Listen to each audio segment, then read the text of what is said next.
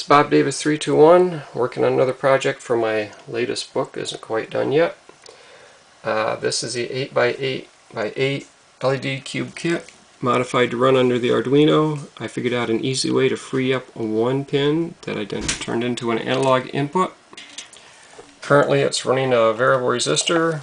As I turn the variable resistor, it of course changes the number of LEDs being lit.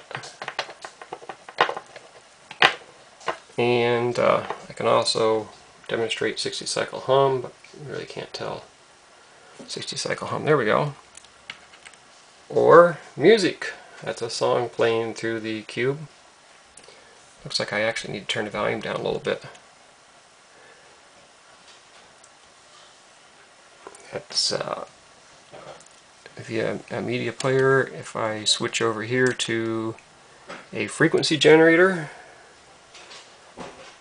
we can control the frequency with slider controls.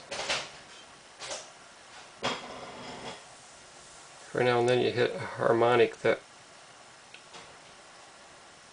kind of neat.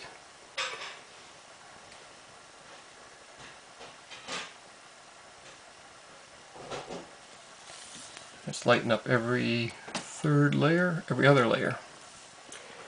So that's an interesting harmonic there.